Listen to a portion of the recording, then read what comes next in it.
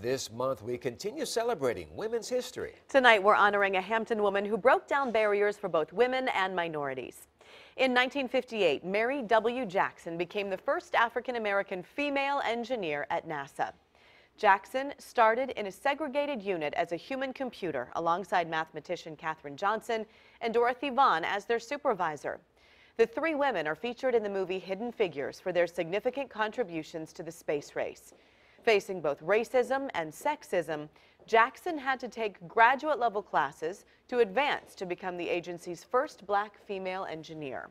Well, after nearly 2 decades as an engineer, she took a demotion to become a women's program manager and opened doors for even more women at NASA. Her granddaughter, Wanda Jackson, says her impact makes her feel proud.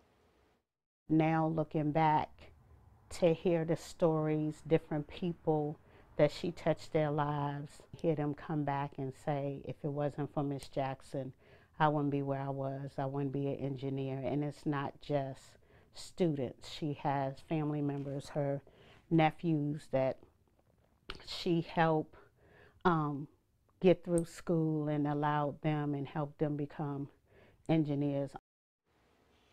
Over the years, Wanda has accepted awards for her grandma after she passed away in 2005.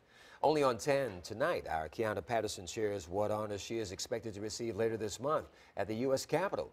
That's in her Celebrating Women special report, with coverage starting at 4.